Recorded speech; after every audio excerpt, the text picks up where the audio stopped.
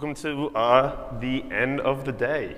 We are the last session's time slot between you and dinner and happy hour, so we'll try to be quick. Today, we're going to be talking about building scalable generative AI apps with vector search and RAG. If you're not familiar, this is a 100 level session. We'll get into kind of what these things are. We're also going to get into some deeper technical things. We're also going to have some great customers today who are going to be showing you real things that they actually built. So today we have myself, Eran, my coworker, and we also have Clarence, Arindam here, who are going to be able to speak to some stuff that they built. So in short, going to go through intro, customer, what is Gen Apps, Agent Builder, Vector Search, Customer Voice, and Q&A. And so getting started in the introduction, if you haven't seen, this architecture has been pasted around on a lot of the cloud AI and vector search, Vertex AI architecture. We're talking about the agent builder portion here. This portion is effectively all the tool sets and the pieces for people to be able to come and build agents. Today, we're also talking about search, and one of the things that we really like to highlight here is that the possibility of search has really expanded in the last year and a half, 2 years. Semantic search has become accessible with embeddings. Generative search with conversations and answers are now widely available, and customers expect AI-powered systems that can orchestrate complex reasonings across a lot of different data sources. So what does that mean? It means today that we're actually seeing that both search, in a more classic sense, relative to what time you're looking at, and Gen AI are better together. We're seeing a part of the market where search is being enhanced by Gen AI because it's able to quickly improve search and summarization, complex query handling. And enterprise developers are up-leveling their expectations of their internal applications that they're making because of this. We're also noticing that Gen AI is enhanced by search, and in this case, we're talking about retrieval-augmented-generation, or RAG in short, which is becoming critical in delivering enterprise apps that are factual, fresh, and effective. So with that, we're actually going to start with a customer example right off the bat of something that they've been building, and I'm going to go to Clarence. Thanks, Josh. For those that are not familiar with Dow Jones, we are a global news and information provider.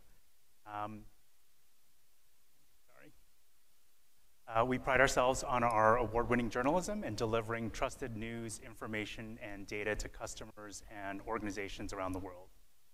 We do this through our B2B products, Factiva, Newswires, Risk and Compliance, Opus, and CMA, and to customer subscribers through the Wall Street Journal, MarketWatch, Barron's, and Investors Business Daily. In this session, I'm going to talk about Factiva and our partnership with Google. Factiva is our leading business intelligence and research product. It's been in market for over 20 years. We partner with over 33,000 trusted sources around the world in over 30 languages. We have an archive of 2.5 billion documents dating back to the 1940s, and we process between 500,000 and 1 million new pieces of information every single day. Factiva currently uses a powerful lexical and Boolean search engine. You can think of this as keyword search on steroids. This lets our information pros and research pros go very deep around a specific topic, filtering by company, industry, region, dates. There are over a dozen different filtering criteria. But we wanted to broaden our capabilities and introduce semantic search to the product. Semantic search lets our customers use natural language to search our archive and return highly relevant contextual results. Given our scale, 2 billion documents, processing up to 1 million documents a day, and our performance KPIs of delivering information within 60 seconds to customers, we knew Google and the Vertex team were the right solution for us. This is a slightly simplified version of our architecture. We use a number of core Google products, BigQuery for our content archive. We're using the Gecko model for embeddings, and we're storing those in vector search for performance. We have done extensive testing against this architecture and have seen, quite frankly, really remarkable results.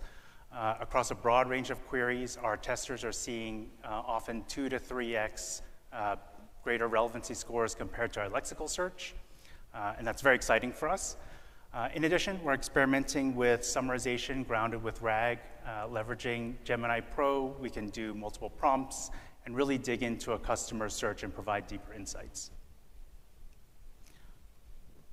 I'll close with some screenshots of our internal tests. We're really excited to get semantic search in the hands of our Factiva customers. We think it'll be a great addition to an already powerful search product. And I'll turn it back to Josh. Thank you for your time, and thank you for your partnership.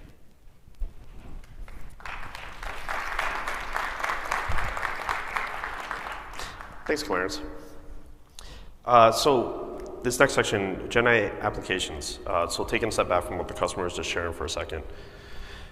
We're seeing a whole range of Gen AI business use cases. We kind of bucketed here for simplicity. The blue is essentially thematic pieces. You can see things like Gen AI for marketing, website modernization, customer service, and then internally knowledge worker operations and such. What's really interesting though is when you make swim lanes or sub-concepts on these, we're also seeing that many of these are actually improved by RAG, the stuff in green here. And we'll show you why in a second. Some deeper examples here, if you're not familiar, if you think about some of these use cases, customer service here improves the customer agent experience and drive operational efficiencies. You can imagine like automating contact centers and other pieces that are coming in or on your website and chatbots and such. In these, we're finding that generative AI customer service functions can increase productivity by 30 to 45%. And generative AI can further reduce volumes of human service by contacts up to 50%. So you can imagine big improvements on employee productivity, servicing your customers, so on and so forth, right? Similar on the internal productivity, you get a very wide range of use cases that we're seeing that people are building against. Marketing, sales, R&D, risk, legal, finance, IT, you name it, everything has some level of information and pieces in it that are going to be able to be improved on in enhancing the human experience and productivity in the agents.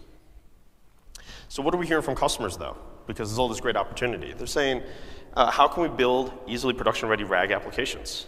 These things need to be relevant and personalized to me.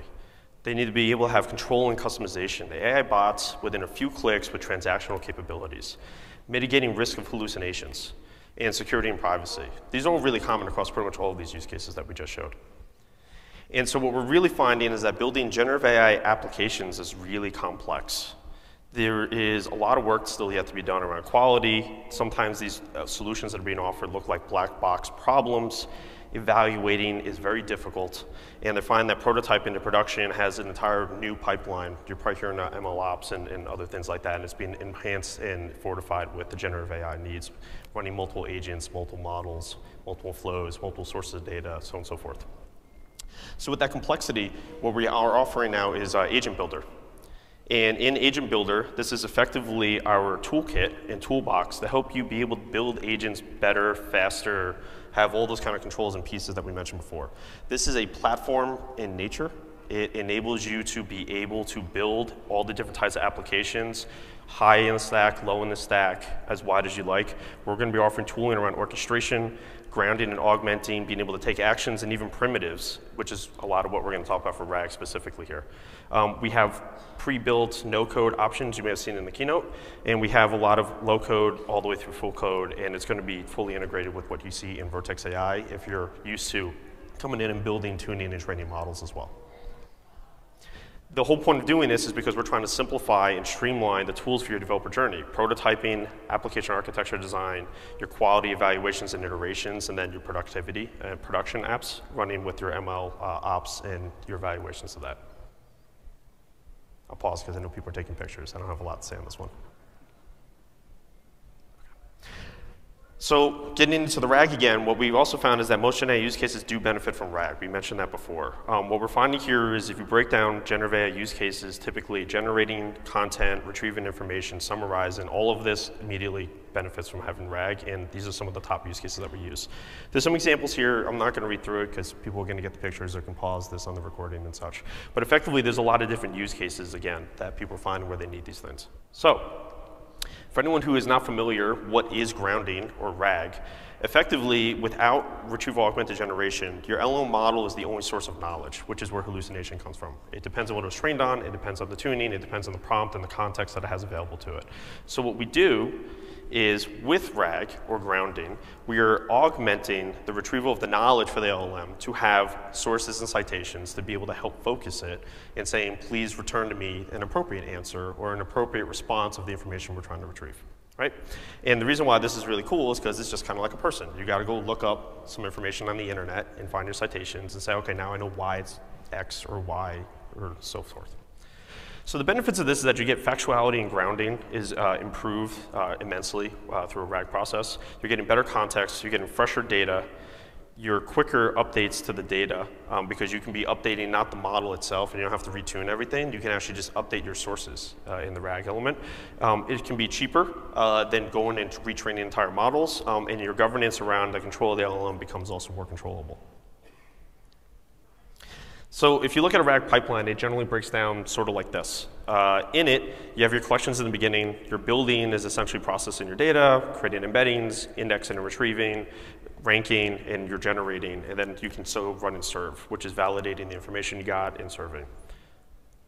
Today, we already offer Vertex out-of-the-box search, which actually does all of this, as you see in blue here, out of the box for you, very simple to use managed service. This was announced last Next. It's in GA. If people aren't aware of it, go play with it. It's fun, it's cool, it works pretty well. We've been continuing to improve it over the last year to take on more use cases, more quality, as well as being able to extend it into some more specific vertical spaces like healthcare and such as well. But what we're offering today, and this is why everyone's here, is for RAG and everything we're doing in RAG. We have a bunch of new primitives and components in this that's going to allow people to build, modify, control, and have a deep element of, well, control to all the pieces that you're trying to do in your RAG pipeline. In this, we're not going to cover all of these. There are some other sessions, one that just concluded that actually gets more into this, so please do check online. But we have document processing and understanding that's new. Our ranking API is also new. Our grounding generating API is new, and our check grounding is also new. We also have major updates today for vector search and Vertex text embeddings, two of the core components of building any RAG system. And so in that, I'm going to hand it over to Eran to speak more about vector search. Thanks, Josh. Talk a little bit about vector search. Let's dive into vector search a little bit. So if you're building your own RAG application that requires fetching your most relevant documents, that's the R in RAG. But that means calculating distance between vectors. You have the prompt, you have the documents, you need to find the most relevant documents. So if they are closer together, it means that they are more relevant. If they are farther, if they're larger distance, they're less relevant. So it's pretty straightforward. But if you try to do this at scale, it could get very computationally challenging. So for example, if you have 10 million embeddings at 768 dimensions, that's over 7 billion computations. So that wouldn't make for a great user experience if you try to do this within an online application. So how do we solve for this? So researchers have been studying a technique called approximate nearest neighbor, or ANN. ANN uses vector quantization to separate the embeddings into multiple clusters within a tree structure. And that enables fast and scalable search. A few years ago, Google published a paper called SCAN, which was a new algorithm for ANN. It's considered one of the best ANN algorithms in the industry, and it powers massive scale Google applications such as Search, Play, and YouTube. Today, Google Cloud developers and all of you here could take full advantage of this algorithm SCAN with Vertex AI Vector Search. So why use Vertex AI Vector Search? So first of all, it's blazingly fast and massively scalable. You could build online applications. You need them to retrieve your documents within milliseconds so that it creates a great user experience. And you need it to scale with your application. As your usage grows, you want it to be able to handle the load. Second, it's cost effective. So SCAN is incredibly efficient as an algorithm. As you scale, you still want to continue providing low latency, high recall. SCAN gets that for you and makes it more cost-effective with less resources at scale. Third, it's enterprise-ready. So it has private cloud security controls and access controls for your applications. And now it's easier to get started with our new console that makes it easy to create an index, build an index, and start building your application. So what can you do with it? So Josh talked about RAG. It's not just RAG. There are search applications, as we saw with Clarence's example of semantic search. We could build recommendation systems, trust and safety with item deduplication or spam detection, and then generative AI. So RAG, online RAG applications, agents that are fast and scalable, you could use Vertex AI Vector Search for. So if you're thinking, I want to build some of these and I want to use a vector search application, there are some core capabilities that you're going to need. Vertex AI Vector Search is a full-featured managed service, which means it has all these features for you to use without having to handle your own infrastructure. It has updates to keep your index fresh with the latest documents. Auto-scaling makes it possible for you to scale up and down based on your needs without having to manage your own infrastructure. We have LangChain integration with the most popular framework for RAG to make it easy to connect vector search with other RAG components. And then filtering and diversifying your search results at query time. You keep the same high performance, and you get the filtering capability built into vector search.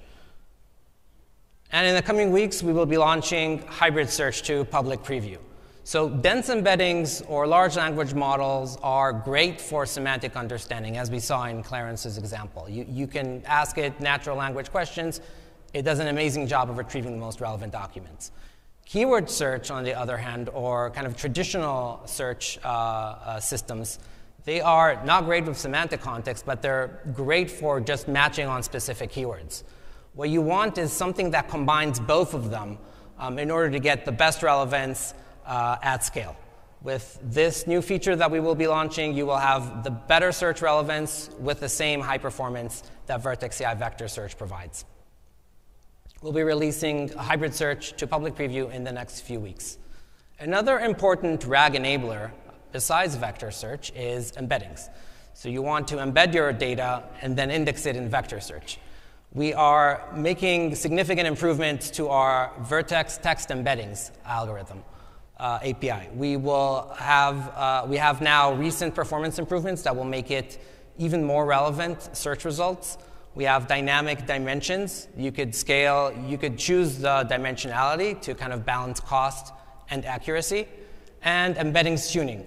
So you can bring in your own examples, tune embeddings to be more relevant to your data. Vertex AI embeddings and vector search together make it easy to build high performance, high quality RAG applications. So what's next? We have a lot of features we're launching, but we're not done. So you're going to continue hearing from us about optimizations that we'll be doing for both high and low performance use cases. We'll be making Vertex AI Vector Search even simpler to use, so that you can get your applications up and running even faster. And you'll hear more about broad system integrations with Vertex AI Vector Search and other Vertex AI and GCP components. And now we'll hear from Arindam from Uber to talk about the application that they are building with vector search.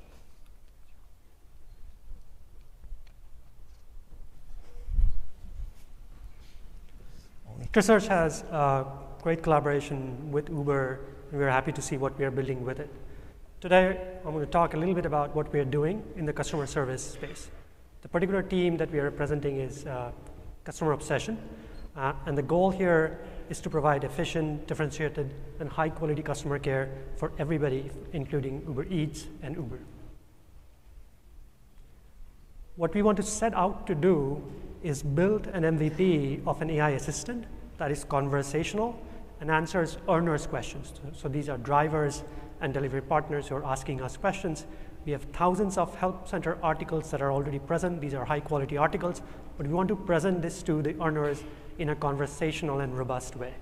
So if somebody comes in and asks a question about earnings, we want to give them an answer that collaborates all of this. So this is what we want to build out to. Let me give you a little bit more context. So the opportunity is a lot of the Uber contacts we have are informational in nature, and many of you have the same use case also. So we have lots of good articles, but once again, we want to present them in a clean, conversational way so that the owners can get the best experience that they have. A good example is this question on the right: how do I check my earnings? So even if you have a bunch of articles that are good for this, they have to go through each one of them individually to find the right piece of information. Let me just start with the demo first. So here's, you can go and ask your question, and it opens up. We give some hints that, hey, this is an AI, you're talking to an AI, so on and so forth, and then we let it open for a conversation. So the first question that's going to be asked is, once again, the same question that we were talking about, is checking about users' earnings. So as we saw before in the world before Gen AI, you'd have a bunch of these articles, but now we can collaborate and put all of these together into one good conversational answer, and then we provide some links to it. This is a running conversation. It's multi-turn. So now they ask a separate question about something totally different about tolls, and once again, you will see that it'll think through, get all the relevant articles, come back with an answer that is relevant for the question asked.